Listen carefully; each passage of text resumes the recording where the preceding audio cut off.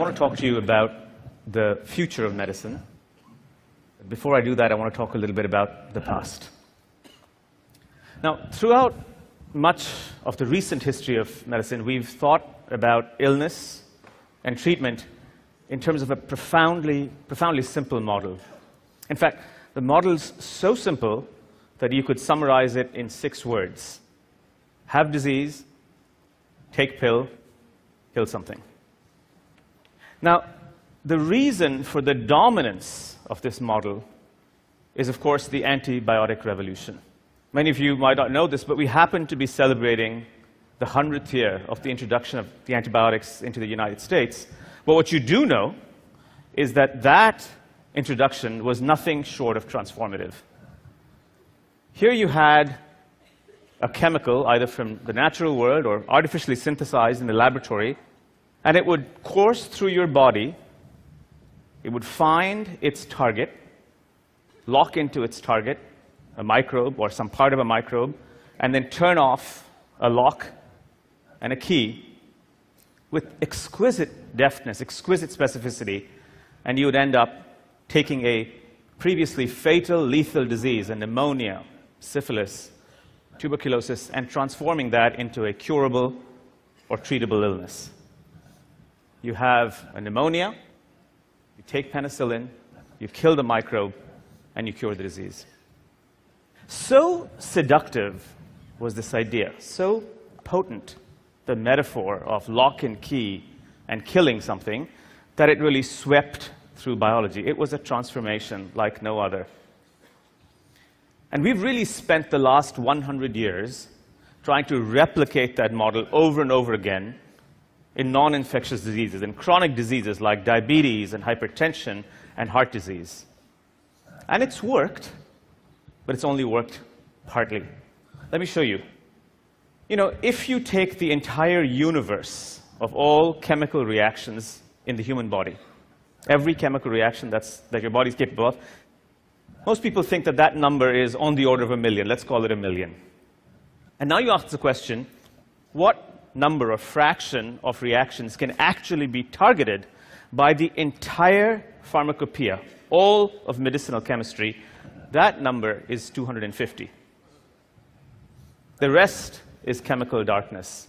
In other words, 0.025% of all chemical reactions in your body are actually targetable by this lock and key mechanism. You know, if you think about human physiology as a vast global telephone network with interacting nodes and interacting pieces, then all of our medicinal chemistry is operating on one tiny corner at the edge, the outer edge of that network. It's like all of our pharmaceutical chemistry is a pole operator in Wichita, Kansas, who's tinkering with about 10 or 15 telephone lines. So what do we do about this idea? What if we reorganized this approach? In fact, it turns out that the natural world gives us a sense of how one might think about illness in a radically different way. Rather than disease, medicine, target, in fact, the natural world is organized hierarchically upwards, not downwards, but upwards. And we begin with a self-regulating, semi-autonomous unit called a cell. These self-regulating, semi-autonomous units gives rise to self-regulating, semi-autonomous units called organs. And these organs coalesce to form things called humans. And these organisms ultimately live in environments which are partly self-regulating and partly semi-autonomous. What's nice about this scheme, this hierarchical scheme, building upwards rather than downwards, is that it allows us to think about illness as well in a somewhat different way. Take a disease like cancer. Since the 1950s, we've tried rather desperately to apply this lock and key model to cancer. We've tried to kill cells using a variety of chemotherapies or targeted therapies. And as most of us know, that's worked. It's worked for diseases like leukemia. It's worked for some forms of breast cancer. But eventually, we've run to the ceiling of that approach. And it's only in the last 10 years or so that we've begun to think about using the immune system, remembering that, in fact, the cancer cell doesn't grow in a vacuum. It actually grows in a human organism. And could you use the organismal capacity, the fact that human beings have an immune system, to attack cancers? In fact, led to some of the most spectacular new medicines in cancer. And finally, I mean, there's the level of the environment, isn't there? You know, we don't think of cancer as sort of altering the environment. Let me give you an example of a profoundly carcinogenic environment. It's called a prison. You take loneliness, you take depression, you take confinement, and you add to that, rolled up in a little white sheet of paper, one of the most potent neurostimulants that we know, called nicotine, and you add to that one of the most potent addictive substances that you know, and you have a pro-carcinogenic environment. But you can have anti-carcinogenic environments too. There are attempts to create milieus, change the hormonal milieu for breast cancer, for instance. We're trying to change the metabolic milieu for other forms of cancer. Or take another disease like depression. Again, working upwards. Since the 1960s and 1970s, we've tried, again, desperately, to turn off molecules that operate between nerve cells, serotonin, dopamine, and tried to cure depression that way. And that's worked, but then that's reached a limit. And we now know that what you really probably need to do is to change the physiology of the organ, the brain, rewire it, remodel it. And that, of course, we know study upon study has shown that talk therapy does exactly that. And study upon study has shown that talk therapy combined with medicines, pills, really is much more effective than either one alone. And can we imagine a more immersive environment that will change depression? Can you lock out the signals that elicit depression? Again, moving upwards along this sort of hierarchical chain of organization. What's really at stake, perhaps, here is not the medicine itself, but a metaphor. Rather than killing something, in the case of the great chronic degenerative diseases, kidney failure, diabetes, hypertension, osteoarthritis, maybe what we really need to do is change the metaphor to growing something. And that's the key, perhaps, to reframing our thinking about medicine. Now, this idea of changing, of creating a perceptual shift, as it were, came home to me to roost in a very, very personal manner about 10 years ago. About 10 years ago, I've been a runner most of my life. I went for a run, one Saturday morning run. I came back and woke up and I basically couldn't move. My right knee was swollen up, and you could hear that sort of ominous crunch of bone against bone. And one of the perks of being a physician is that you get to order your own MRIs. And I had an MRI the next week, and it looked like that. Essentially, the meniscus of cartilage that is between bone had been completely torn, and the bone itself had been shattered. Now, if you're looking at me and feeling sorry, let me tell you a few facts. If I was to take an MRI of every person in this audience, 60% of you would show signs of bone degeneration and cartilage degeneration like this. 85% of all women by the age of 70 would show moderate to severe cartilage degeneration. 50 to 60% of the men in this audience would also have such signs. So this is a very common disease. Well, the second perk of being a physician is that you can get to experiment on your own ailments.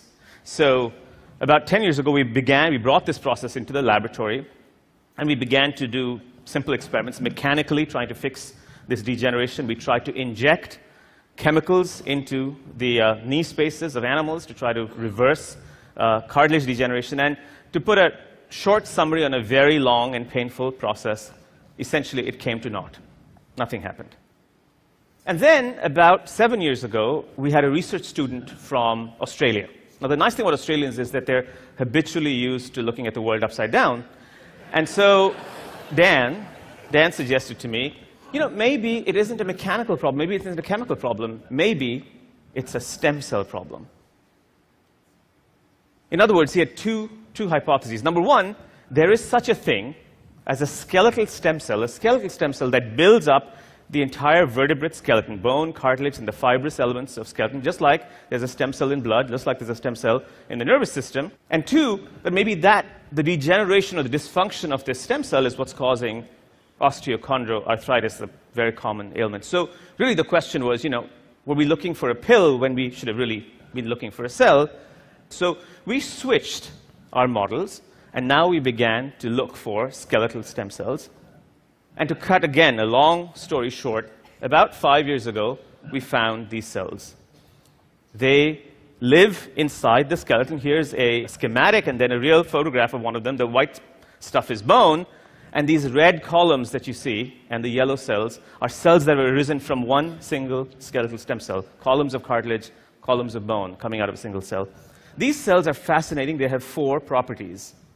Number 1 is that they live where they're expected to live. They live just underneath the surface of the bone, underneath cartilage. In biology, it's location, location, location. And they move into the appropriate areas and form bone and cartilage. That's one. Here's an interesting property. You can take them out of the vertebrate skeleton. You can culture them in petri dishes in the laboratory, and they are dying to form cartilage. Remember, we couldn't form cartilage for love or money? These cells are dying to form cartilage. They form their own furrows of cartilage around themselves.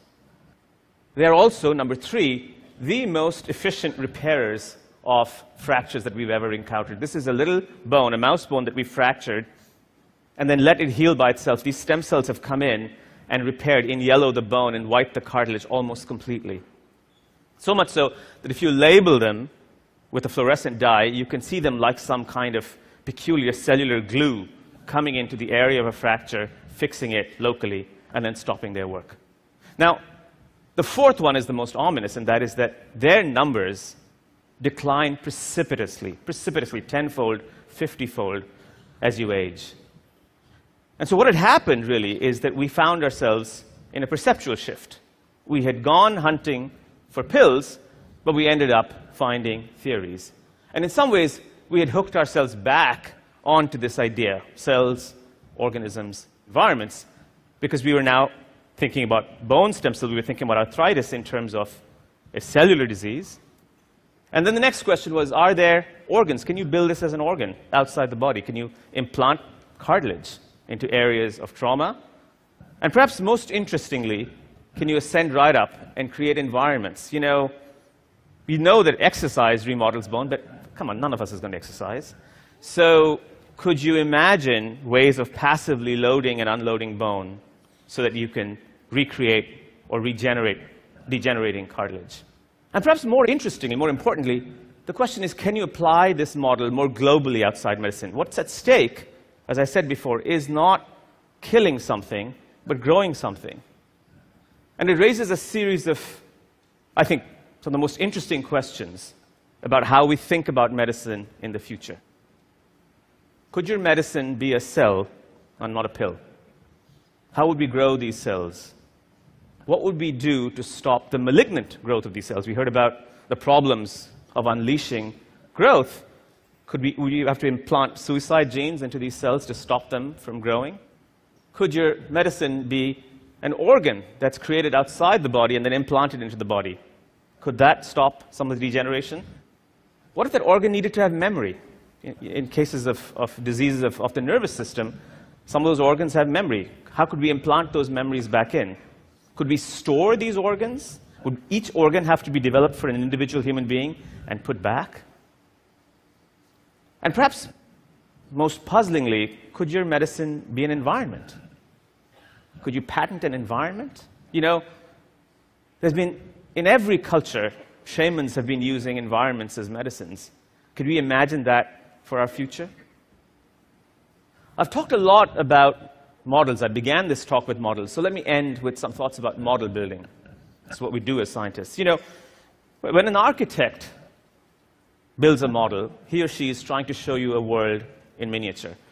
But when a scientist is building a model, he or she is trying to show you the world in metaphor. He or she is trying to create a new way of seeing. The former is a scale shift, and the latter is a perceptual shift. Now, antibiotics created such a perceptual shift in our way of thinking about medicine that it really colored, distorted, very successfully, the way we've thought about medicine for the last 100 years. But we need new models to think about medicine in the future. That's what's at stake. There's a popular trope out there that the reason we haven't had the transformative impact on the treatment of illness is because we don't have powerful enough drugs. And that's partly true. But perhaps the real reason is that we don't have powerful enough ways of thinking about medicines. It's certainly true that it would be lovely to have new medicines, but perhaps what's really at stake are three more intangible M's: mechanisms, models, metaphors. Thank you.